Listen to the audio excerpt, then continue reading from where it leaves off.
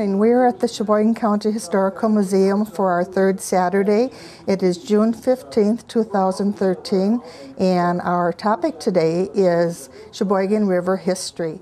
You're going to be able to go through the decades and see lots of the different changes and things that happened along the Sheboygan River. We have Bill Wongman here, who has a number of slides that he's showing of the early activity along the Sheboygan River. Then we have our former director, Bob Harker, who is going to talk about the mills that were along the Sheboygan River, and they were one of the first establishments that we saw along the river after the Indians. Then we also have some recreational activities that were along the river. We have Amanda Salazar from the John Michael Kohler Arts Center, and we have Jim Baumgart, who uses the Sheboygan River for many, many different activities, and he's very knowledgeable about the wildlife and the animals that are along the river. Then we have Scott Lewandowski, who has quite a few postcards of the early Sheboygan River and many interesting items that go along with the development of it. And then we also have Debbie Beyer and Vic Pappas, who have been working with the Sheboygan River Basin Project, and they have been working to clean up the river. And we have person Vern Witt, who grew up along the river and has many stories to tell of his adventures along the river. So we hope that you enjoy the day and that you enjoy seeing some of the many things that happened throughout the decades along the Sheboygan River.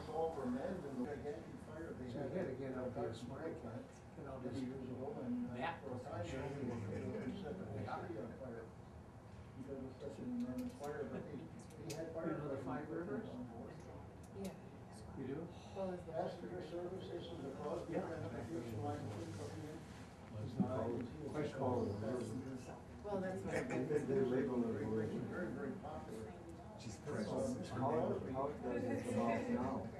what there are signs and it doesn't move its way. Really? It just runs along and just into the sand. Near the power plant. Well, south of My name is Bob Harker. I'll be introducing this area of the display today, and a lot of the information is coming from the historian of Kiel, Ed McCarzak. And so I'll be reflecting a lot of the information that he has provided to us. But first of all, I want you to see two pieces of equipment that we use in the full-day education programs. And this first one is a saw. And Dale's going to operate the saw, and I'm going to push on this. And you can see right here, there's the saw blade going up and down. And this is how the saw at the Wade House works, a muley saw. And we have pictures from the Wade House too. Okay, thank you. If you go right up there, you'll see some of the pictures from the Wade House, and that's what they offer here in Sheboygan County. Now today we're talking about the Sheboygan River. That's not on the Sheboygan River, but it's a mill very similar to other mills that were on many areas of the Sheboygan River.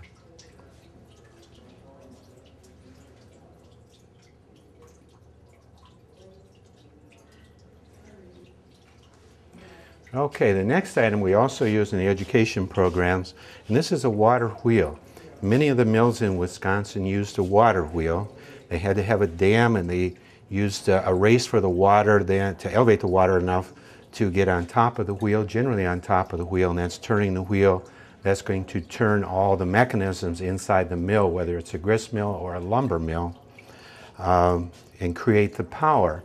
So early communities really needed the rivers, and they needed rivers, particularly areas where there were falls, to get the elevation they needed. There are two kinds of power sources. One was the water wheel like you see here. The other is called a turbine, and the turbine was down in a tank of water, and as the water went through the turbine, it would create the power. We go from here up to a picture of Sheboygan Falls. And in Sheboygan County, that was the first community to really be able to grow because of the natural falls in the Sheboygan River at that point. So there was a lot of industry there, much sooner than Sheboygan. Sheboygan didn't have falls. It wasn't until there was steam power that Sheboygan could develop as an industrial area. But Sheboygan Falls got a real early start, and you see here working on the upper dam in 1898. And here's two more pictures of the same dam, in Sheboygan Falls, and using the falls for water power. But it's interesting, along the rivers that would create the power and create the opportunity for communities to develop, excuse me, was also in the flood path in the spring with the ice jams and floods. And so it was also very common for there to be major damage to the mills and to the dams along the river sites for the mills, roller mills and sawmills. Right now we're looking at a map of Manitowoc County. Sheboygan River extends into Manitowoc County and actually into Calumet County as well. But if you look right here, here's the city of Kiel, and Kiel has a mill dam in sight right here, or I'm sorry, right in this area, right here. And a little bit downstream from that, not very far, is Rockville with a dam as well. And farther downstream again is Millhome right there. So it gives you a sense of how many mill sites there were along the rivers, and not just the Sheboygan River, but also many of the other rivers in Sheboygan County.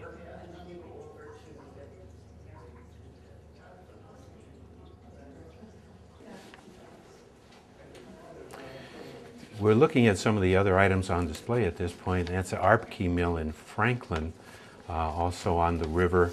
And as many places along the river we talked about, there would be mills. There would be mills in Franklin, and we talked about Millhome and Rockville and Kiel. But there were a lot of other activities along the river as well. Of course, there would be fishing, there would be bathing and swimming, there would be business of ice harvesting in the wintertime, often called ice mining. And Kiel was a particularly good place for that. They had a large mill pond there. They could mine the ice, and the railroad coming from Chicago to Upper Michigan was kind of a halfway point, and they could just supply the railroad. Other companies locally supplied residential and some of the other businesses in the community.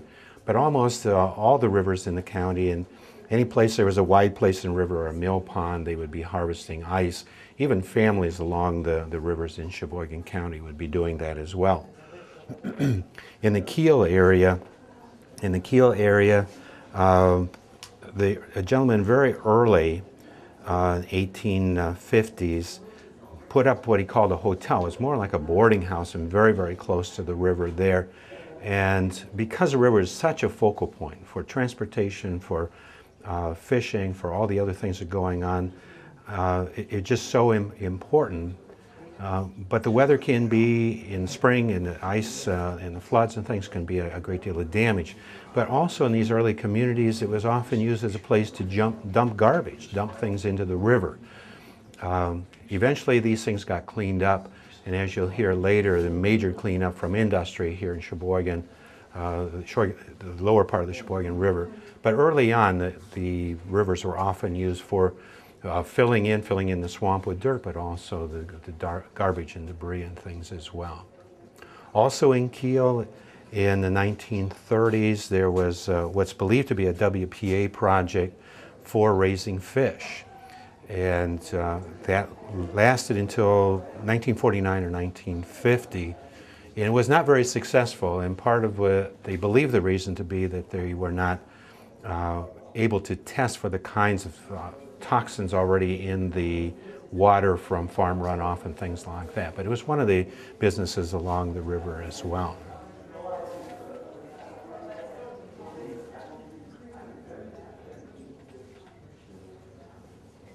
Like most communities, you needed a sawmill to build. They have the lumber to build houses, businesses. Some provided planks for the Calumet Plank Road, but you also needed grist mills or roller mills for providing food for people and for livestock for communities to thrive. The topic this month is down along the river. And the Sheboygan River, of course, was an extremely important part of our city's development. The Sheboygan River runs a winding course of over 81 miles through 4 counties: Sheboygan, Fond du Lac, Calumet, and Manitowoc County. It was extremely important to the Indians because it was their highway to the center of Sheboygan County. It was like their I-43 of the day. They had large canoes that they could travel most of the way up and down the river, almost up to Lake Winnebago. A very early map of the area, when Sheboygan did not exist, it was done in a survey by the government. The map shows the harbor and a proposed pier that was really never built. And this was done by the Army Corps of Engineers. And in later years, in a couple years after the city started to become founded along the bank here, they dug through right here and straightened the river out so we didn't have this big bend in here. And then this land out here was, or this area out here was all filled in. And the city is out here somewhere now. So it's changed quite a bit. The first known settlement we had was up along the Sheboygan River at the first rapids, which is out near Esslingen Park. And there's a large marker out there, and if you ever get a chance, stop in the park and read that marker. It's quite interesting. And here's the city as it looked back in 1836 or 1837, with only about 12 or 14 houses in it. And you can see by then they did actually have a pier that they started to build out into the lake, because ships couldn't get in here because of the sandbar that always occurred right in the bend there. And by the 1870s and 1880s, the city began to flourish. Another aerial view or bird's eye view of the city done by an artist. The peninsula in those days looked quite a bit different. This is where the Blue Harbor is back in here now. But this was the Grove family that settled it under the Homestead Act. And they had a hotel here called the Steamboat Hotel. And this is their tugboat. They had the Sheboygan tugboat lines to bring ships in and out of the harbor. And the Grove family still lives in Sheboygan, and they're still sailors after many generations. And we had a breakwater out in a lake that was not connected to any of the piers. It sat at about a 45-degree angle, and it had a lighthouse on it that was made out of wood. And this was the first lighthouse the ship would see coming down the Great Lakes. And also we had a catwalk along the main pier, the North Pier, where the lighthouse stood. In the back here you can see the breakwater, but that was not connected to the shore. And the catwalk was so that the lighthouse keeper could get out to the light in heavy weather, because those lights had to be maintained every day. They were kerosene operated, and they had to be fueled, and the wick had to be trimmed. The U.S. Life-Saving Station was located in the peninsula as well. They were in no way affiliated with the Coast Guard. It was a special government organization. Later on, they were absorbed into the Coast Guard, but their station was also across the river. And here's the present-day location of the Coast Guard station. This building is actually part of today's Coast Guard station, but this would have been taken maybe very close to the turn of the century. Ships couldn't get up and down the river on their own. They always had to have tugboats tow them up and down the river.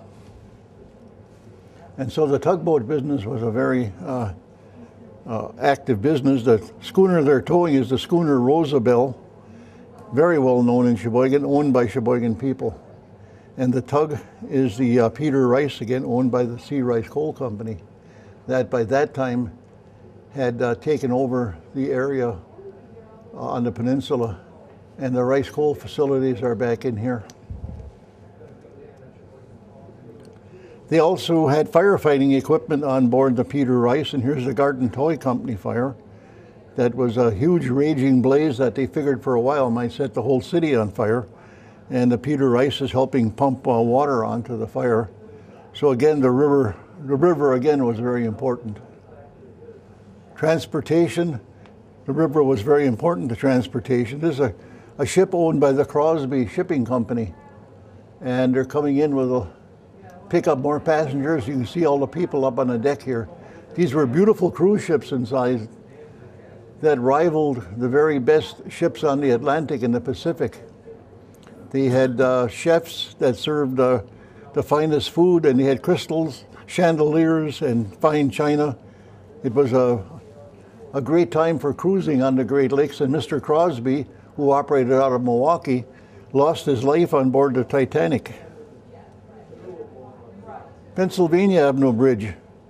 In the very early days, they used to call it the Shanghai Bridge, looking west up the hill here. Right up in here, there's a tavern. You can barely see it, but that building is still there yet.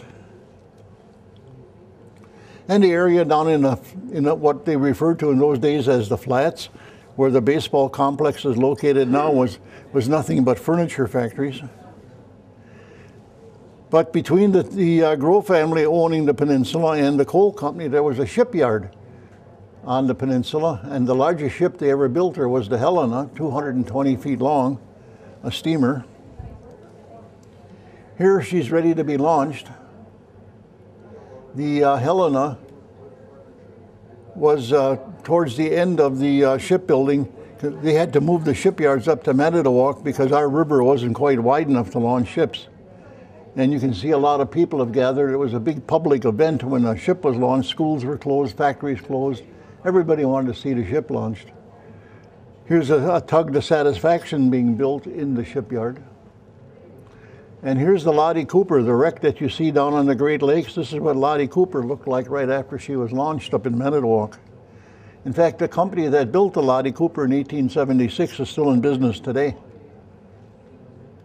And here's a schooner going out of our harbor with a load of, looks like cordwood piled up on the deck. There were hundreds and hundreds of these schooners on the Great Lakes, and many of them came and went out of Sheboygan.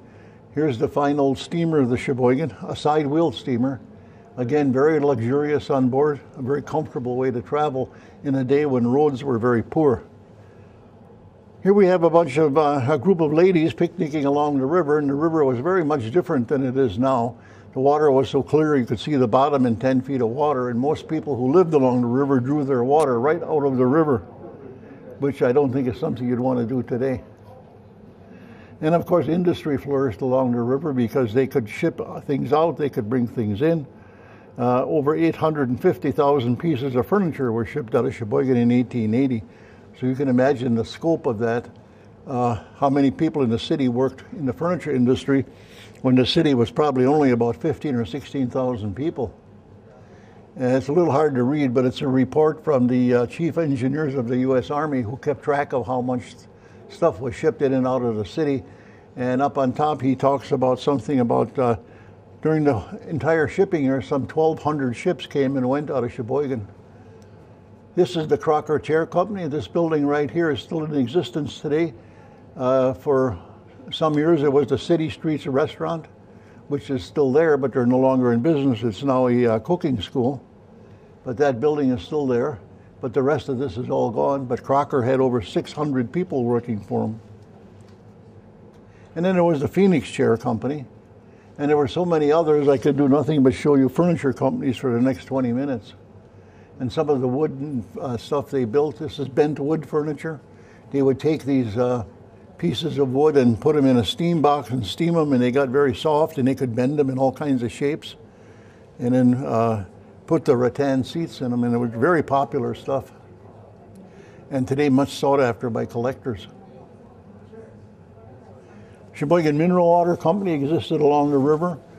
Sheboygan Mineral Water Company was in the building that later years was owned by Very Fine Dairy Company. And they bottled mineral water. It was the same vein of water that came up from Fountain Park. And it had a heavy mineral taste and tasted very rusty. But they bottled it and sent it all over the world. In fact, the President of the United States, I've forgotten which one it is, ordered mineral water shipped to the White House frequently. And if you tasted the stuff, it tasted awful. So I guess people thought that if it tasted that bad, it had to be good for you. And then there was the Aladdin Soap Company down along the river. That was in the area of 22nd and Indiana. I doubt that ships ever got that far up because they would have had to open the Jersey Avenue Bridge. And I never saw that the New Jersey Avenue Bridge opened. The 14th Street Bridge used to open, but I never saw anything on the New Jersey Avenue Bridge. And then there was the fishing industry. Here's a steam tug parked in the harbor. And it was a brutal way to make a living because they worked all year long. Whenever they could go out, they went out, and the tugs would come in heavily coated with ice. It was a cold, wet job. Here we see one of the tugs frozen in. And then Rice Coal Company established their business down there. And here we see a bunch of coal men ready to go out for their day. That was hard work. In many cases, they had to carry the coal up to the house and dump it in with canvas baskets. Recently, I gave a show at one of the grade schools, and then talking about coal, the kids asked what coal was. They didn't know what coal was. They had never seen coal. And there was an electric car that used to run around in the yard at the Rice Coal Company and the old docks down there with a steamer coming in. Rice was a very, very big company. They were all over the Great Lakes, Mississippi River. They had dozens of docks. They had 3 docks in Milwaukee alone. And their ships were always beautifully painted, white and black, shiny, kept very clean. And here's a scene in their yards. And then there was the 880, a patrol craft that was kept down at the Naval Reserve Building, which stood back here, which is no longer there. And that eventually was sold to Denmark, and they used it as a training vessel. So that's about all for this short program, and there's many other exhibits in the museum that you're welcome to go and enjoy.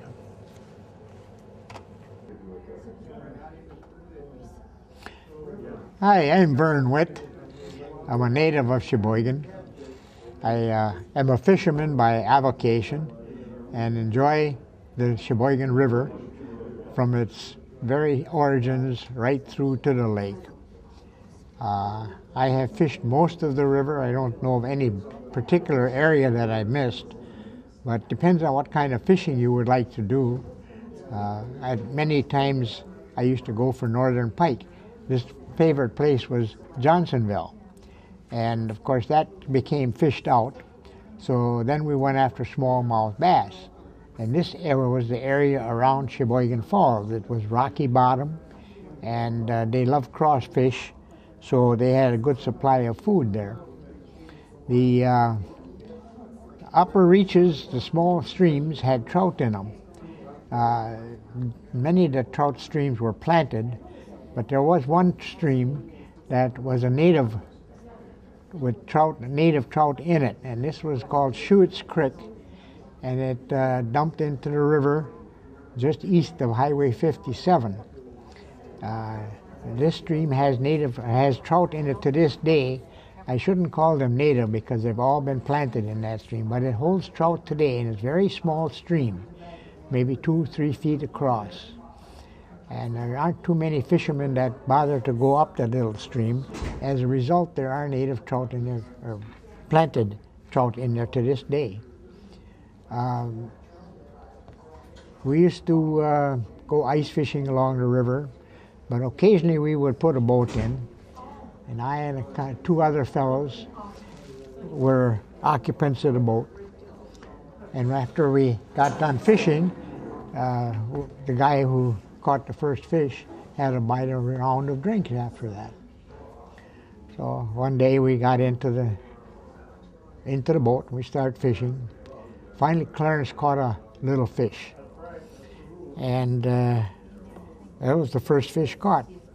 So his brother says, "Well, Vern," he says, "we can put bait on our hooks now. He's got to buy." So I used to go there with my brother too. And one day he caught a small bluegill, must have been about 2 or 3 inches long. And I said, "Hey, that's big enough for bait." He said, "Hey, that's a good idea." So we refastened it on his line, and he's whipping it out there, and he hit himself in the back of the head with the damn thing. It actually made him jar.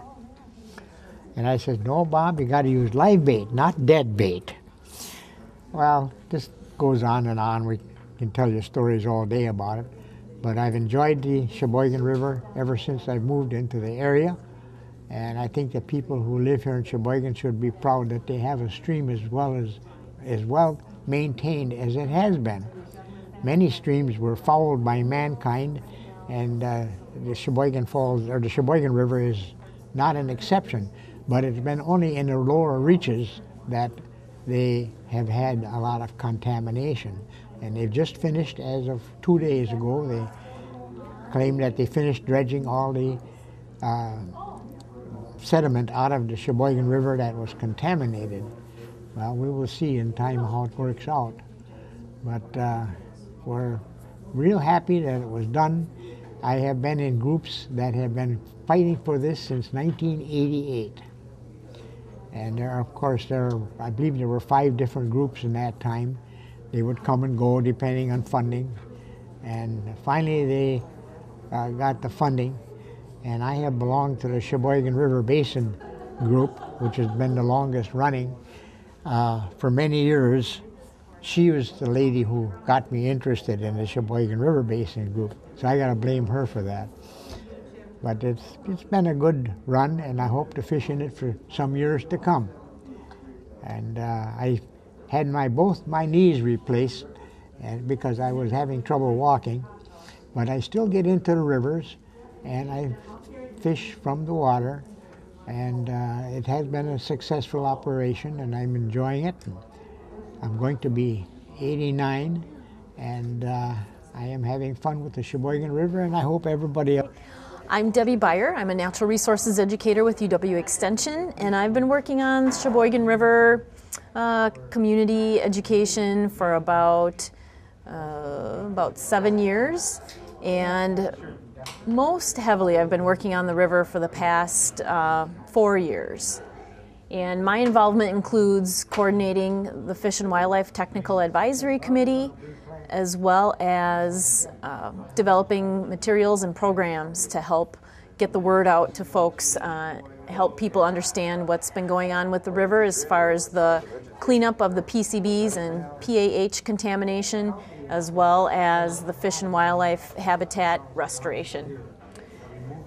So I have a map next to me that shows the Sheboygan River area of concern, which is a Great Lakes area of concern.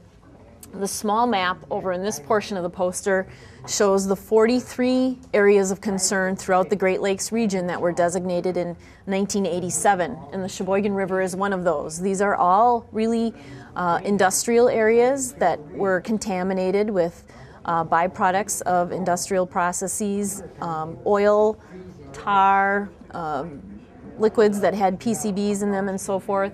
And so the Sheboygan River had contamination from PCBs and PAHs. The lower 14-mile stretch is the area of concern. So essentially from the Sheboygan Falls Dam down to the shore of Lake Michigan. And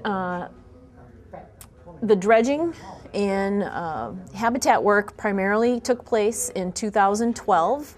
Although there was some dredging that began in 2006 in the upper portions of the river to remove some of the PCB contamination. The bulk of the dredging work happened in this zone that's kind of highlighted in red in 2012. 300,000 cubic yards of contaminated sediment were removed, and this also is the general area of the biggest habitat projects. And so in total, about a little more than $80 million was spent on removing the contamination as well as improving some of the habitat along the river. Along with the contamination, there also has been degradation of habitat and fish and wildlife populations through the years just from the change in the land use. Historically, this area was forested and also had a mosaic of wetlands interspersed throughout, and so you can see the landscape has changed tremendously over time as we've built cities and villages and converted land to farming and residential areas and so forth. So that creates great changes in the fish and wildlife that live here as well. And so the main habitat projects are at Esslingen Park. Also, there's a pond that was developed in the 80s, I believe, when the roads were built through here, and that wasn't functioning as a wetland really the way it should, and so That has been improved to serve more as a wetland to hold stormwater and so forth before it infiltrates into the soil. There's also a wayside area at the intersection of Taylor Drive and Indiana Avenue. That habitat was improved and access to the river was improved for people as well. And then this island complex here we call Wildwood Islands. The islands have eroded and broken apart over time.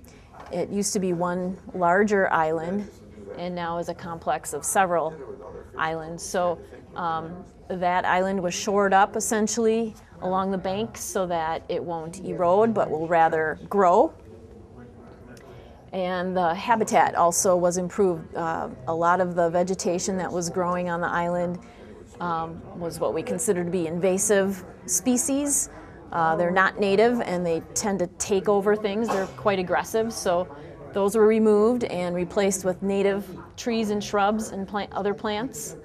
And then Kiwanis Park was another huge habitat project. Kiwanis Park covers 3/4 of a mile of shoreline. And so that was another great opportunity to do some habitat improvement for birds. Since we're right along Lake Michigan, the Sheboygan River corridor is potentially a really important habitat component for birds and bats that migrate north and south along the Lake Michigan shore. And those are long, strenuous journeys, and so they need good habitat to rest and refuel for the rest of their journey. So the goals for the habitat restoration work in this portion of the river is to get valuable habitat for fish and wildlife closer to Lake Michigan to help those critters that are migrating, as well as to provide better fish habitat throughout these stretches of the river, and also to just make it a nicer place for people to enjoy the river and the community in which they live. Trying to think of any other details folks would want to know. I think that sums it up for me for now. Hi, I'm Vic Pappas. I'm with the Wisconsin Department of Natural Resources. I work out of the Plymouth office. I'm a Lake Michigan field supervisor now, but I've held a number of positions in DNR over the last 32 years and worked in Sheboygan for a lot of my career in the Sheboygan area. And used to do landfill inspections, work with plants up here on hazardous waste material type handling. For quite a few years I was a watershed supervisor for the Sheboygan Basin, so been involved with the Sheboygan River quite a bit over my career. And just a few words about, we've been working with the county and a lot of our partners over the years on different kinds of projects, everything from agricultural best management practices to dealing with urban runoff and stormwater, and doing monitoring in the river. We have some biologists that have done quite a bit of monitoring over the years, and trying to do what we can to improve water quality and habitat in the river for many years. With respect to the Sheboygan River cleanup, my initial involvement was probably back as a solid waste inspector in the early 1980s when Tecumseh was a manufacturing plant in Sheboygan Falls that had been identified as the ones who allowed PCBs to get in the river. Way up about near the river mile 14 or so, they took some immediate action to remove materials from their bank area and from immediate area behind their plant. All of that material was considered toxic material in the soil that they had to remove, and they took that material to a storage facility in Sheboygan Falls, and then eventually it was shipped to a hazardous waste landfill out of state. And then over the years, Tecumseh hired a number of companies to do analysis and assessment of the river in terms of where the contamination was from the PCB discharge that occurred up there. And there was also ongoing fish assessment that was going on because PCBs bioaccumulate through the food chain, and they also have the potential to impact human health by folks who eventually end up eating the fish.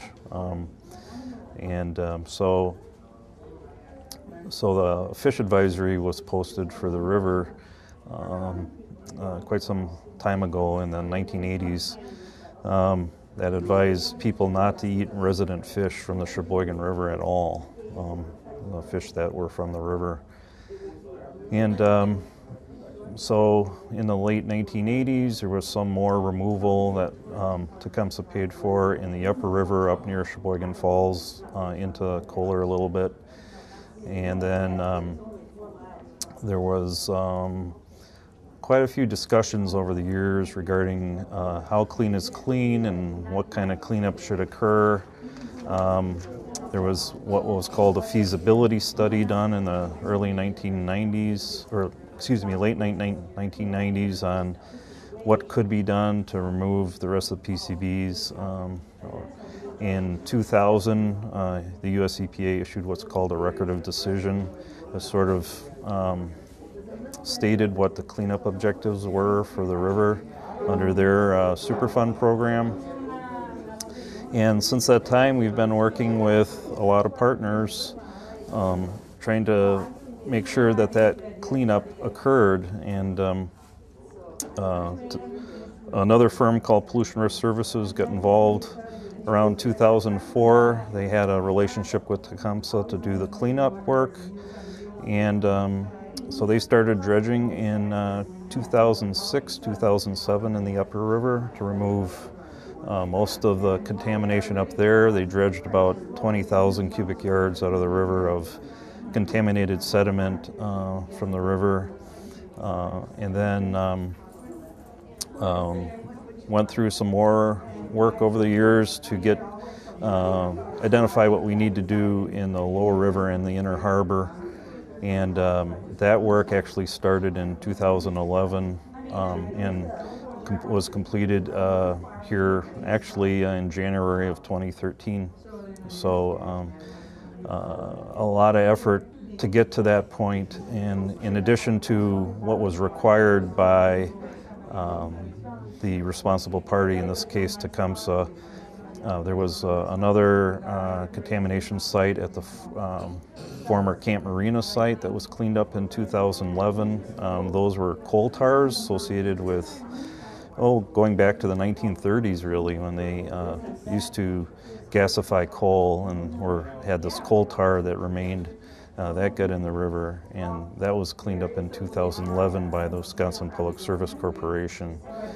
And so we had the PCB cleanup going on by this pollution PRS company, and we also had Wisconsin Public Service and their contractor doing a cleanup in 2011 in the river. And then we were also able to obtain funding through the Great Lakes Legacy Act to do what was called a betterment action, which was to improve the river even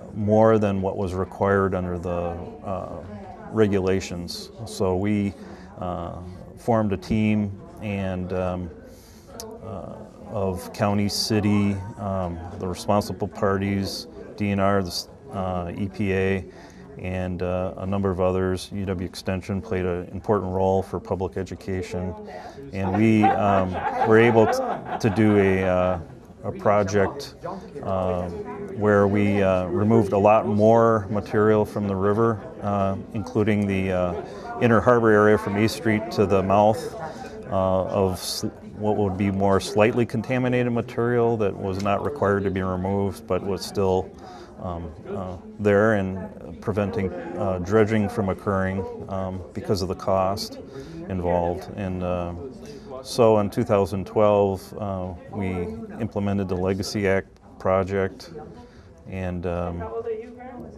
all together, all 4 projects that were going on. We did a habitat project that removed some contamination from some floodplain areas. We were close to 400,000 cubic yards of contaminated material that came out in 2012. So it was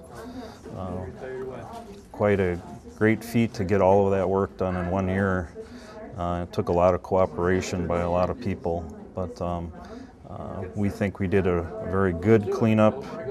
We hope to be doing a lot more assessment of the river and the fish over the next few years to see how well we did. And we're very optimistic that we're going to see improvement in the fish and the wildlife. I'm Scott Lewandowski. I'm the Assistant City Historian for the City of Sheboygan, and I brought a collection of postcards of showing the Sheboygan River or the bridges that were over the Sheboygan River. And I have postcards from Sheboygan, Sheboygan Falls, Johnsonville, Kohler. And for some of the postcards, I enlarged the pictures and put those on display also. Most of the postcards date from about 1905 through 1920.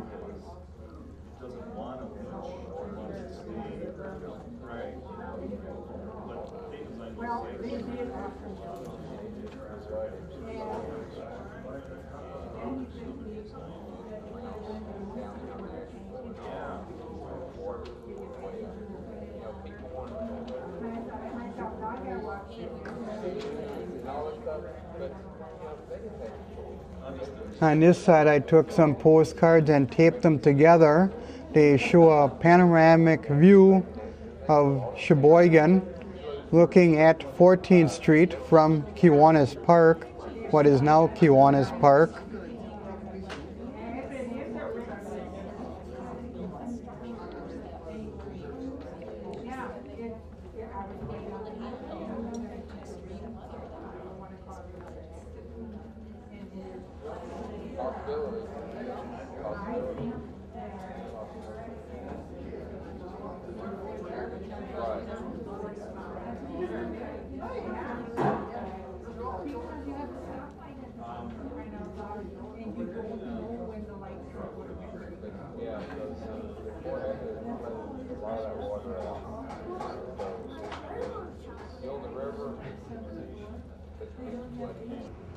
You know, the Sheboygan River, which passes from Fond du Lac County and swings through Calumet and Manitowoc County, spends most of its time in Sheboygan County. And the beautiful thing about the river, it goes through the Sheboygan Marsh, it goes through areas like Rockville and Kiel, and it covers areas down through the Sheboygan Falls, Kohler, and into the Lake Michigan areas. And the diversity of animals and fish and birds in that area is far more phenomenal than people realize. We have, of course, the great migration of salmon and trout that move up. We've got a wonderful smallmouth bass fishing and great some great northern pike that will move up from the lake. And you've got animals that travel. You've got coyotes, you've got turkeys, sandhill crane live along the area. And we're blessed with some of the best agriculture areas that sort of parallel the river. But for people that like recreational areas, you've got snowmobiling during the wintertime. People can go across the marsh even when there's no snow on the ground. They can canoe and they can kayak. I've gone from St. Cloud in Fond du Lac County to the Sheboygan Marsh Dam any number of times, and the frogs and the sandhill cranes and the geese and the ducks that you'll find as you move from one curve to another on the river bends is a very relaxing and enjoyable way of spending a day or a week. People have camped out at the marsh, but we do have a diversity there. And if you see the the Henschel Museum and some of the artifacts that have been brought by the Indians of 10,000 years ago, these areas exist on lands that parallel the Sheboygan River. So it's been a resource for everybody for thousands of years, and in recent years, of course, since about the 1800s, people that have moved to Sheboygan County have made this place an area that they like to enjoy, and the river is enjoyment. We have, of course, a variety of things here today for people to look at, some of the backwaters, some of the bird books, some of the fish items that people might have an interest in, and the experience that people have had.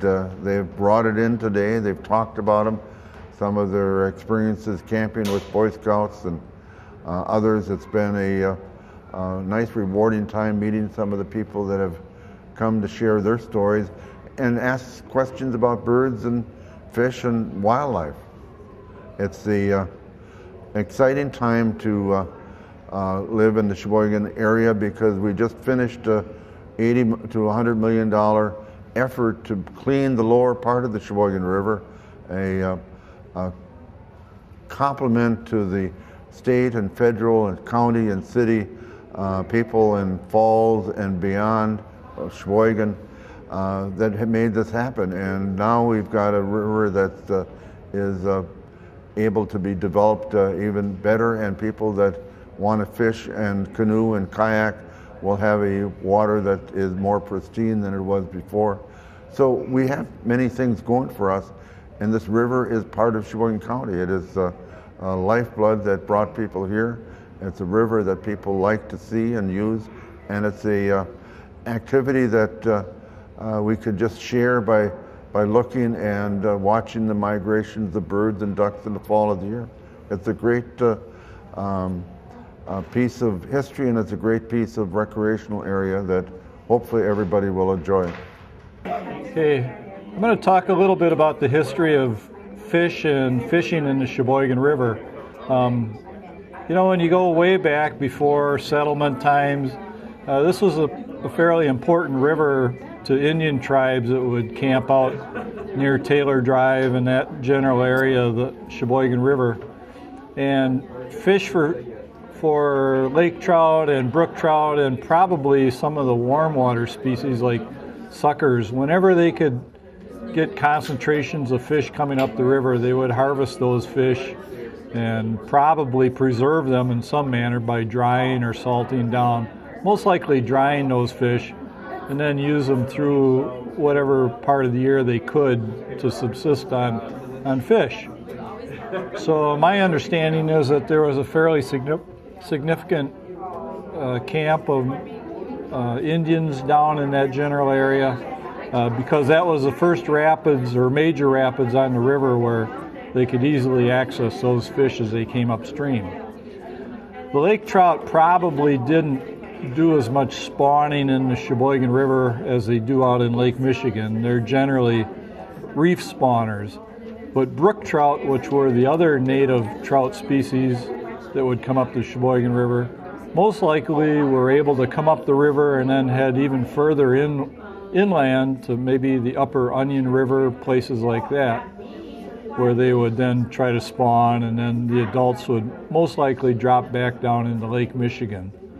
The young of the year fish would probably stay in the Onion River and other tributaries and develop and then come down as they reached adulthood into Lake Michigan.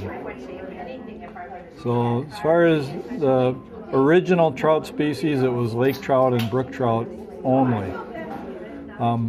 Then that shifted back in the early 1960s, late 1950s, when the Pacific salmon were brought into Lake Michigan. First of all, they were brought in to control the alewife populations, which were following the beaches with their vast numbers of fish. They would die, wash ashore, and cause problems. So the salmon were introduced initially to control eel life, and they being what they call anadromous fish, where they live their life out in the ocean and then come up into freshwater streams to spawn. In our case, they would stay out in Lake Michigan and grow, and then move into the Sheboygan River in an attempt to spawn. And they still do that to this day. It was initially, my understanding is that coho salmon were brought in. They're also called silver salmon. And they were followed up by Chinook salmon, also called king salmon.